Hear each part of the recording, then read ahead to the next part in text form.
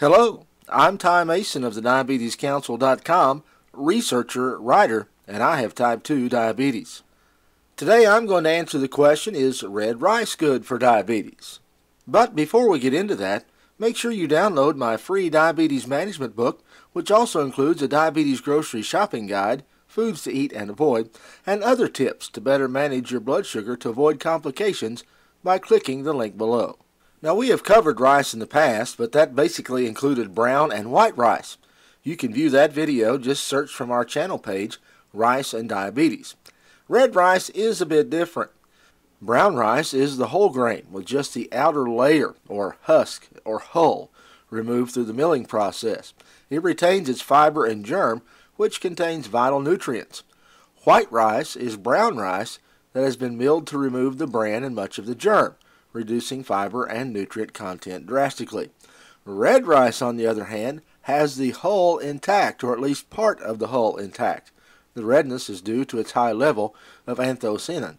According to Dr. Gargi Sharma, brown rice and red rice are quite similar when we talk about them on the nutritional front.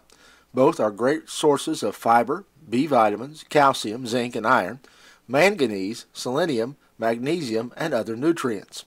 One thing that sets the red variety apart from its brown counterpart is it being enriched with antioxidants that help fight damaging free radicals in our body. Now, the culprit in rice that is difficult for the person with diabetes, of course, is carbohydrates.